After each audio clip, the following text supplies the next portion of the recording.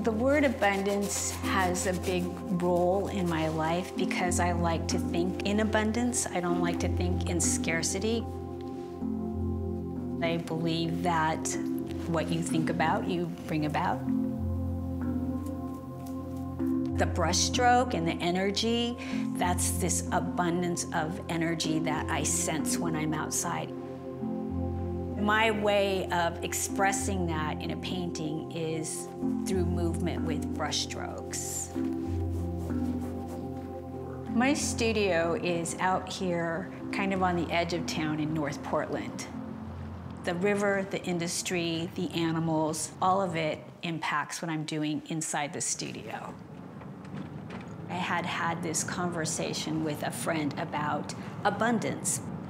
The next day I'm coming over the St. John's Bridge, and there's this enormous orange boat. It was just visually outstanding. The name of the ship was Abundance. It was from France. And I came home, I took a bunch of pictures and painted the barge. These ships are coming from all over the place. They are bringing things in, they're taking things out. The river is the lifeline.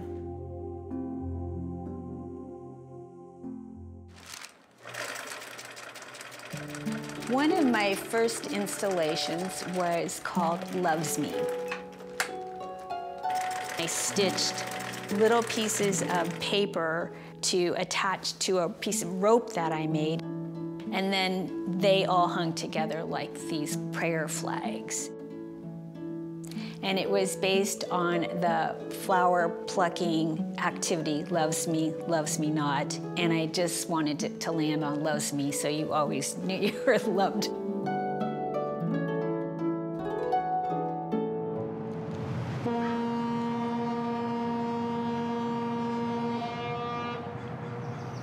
Being out here, so close to the river, you don't hear the sounds that I hear out here when you're in inner Portland. That's a different audio experience. 4 years ago, I started using my phone to record all the different sounds, the elves, the crows, the foghorns, the ship horns, everything that was unique to this area, so that I could use that at some point in one of my installations. And I eventually did.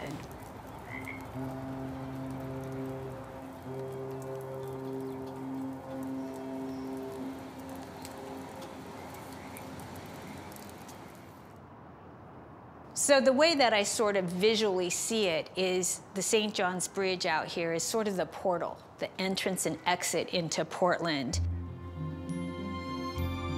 I feel like the Rood Family Pavilion is the bookend to this because there's not a lot of large boats that are going to go past that. The Rood Family Pavilion is owned by OHSU, and it's in collaboration with the Ronald McDonald House. My work there is on the 7th floor commons and the 10th and 11th floor. We have had family members that have had to use the Ronald McDonald House at points in our life, and so it felt like a little bit I could pay back some of that. I always wanted to feel like I was in a really good place when I came into the studio to do that work because I wanted really good energy.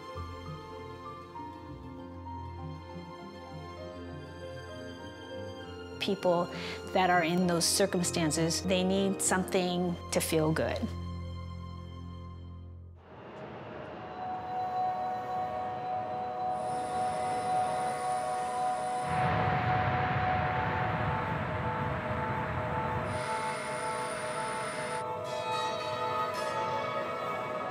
One of my latest exhibits is the State Flowers of the United States, and that is in Concourse B at the Portland Airport. There's 50 paintings of each state flower of the United States of America. I had received a small packet of wildflowers as a gift, and I had just tossed them out in the garden, and the first one that popped was the California poppy. I just did this painting, and I liked it so much, I thought, oh, maybe I'll do Oregon grape next. It was this little incident that inspired this domino effect.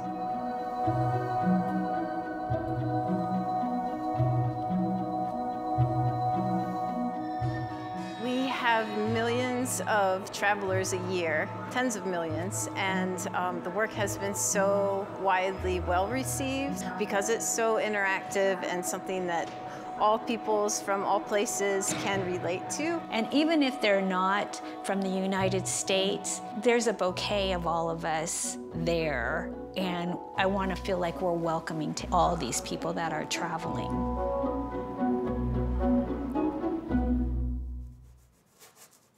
I'm currently working on a new body of work that's animal-centric. I started with doing a bunch of little individual animals just to start getting into the feel of what I wanted to do with them. And then I started to put them all into this bigger painting, sort of a Noah's Ark type of situation because of the barges and the ships out there on the river that I see all the time. So I just wanted to bring them into one vessel. I'm really bringing the animals into being in the spotlight right now.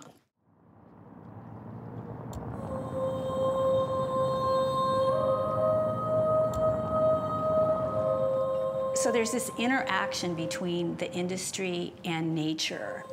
And as I'm watching it, I'm wanting to know how we respect that, how we respect the industry, we need it, and how we respect the animals. We are on their territory. We moved into this area. We moved into where the animals are. But of course, you just want to see everything to continue to flourish and live together. That's the ultimate goal.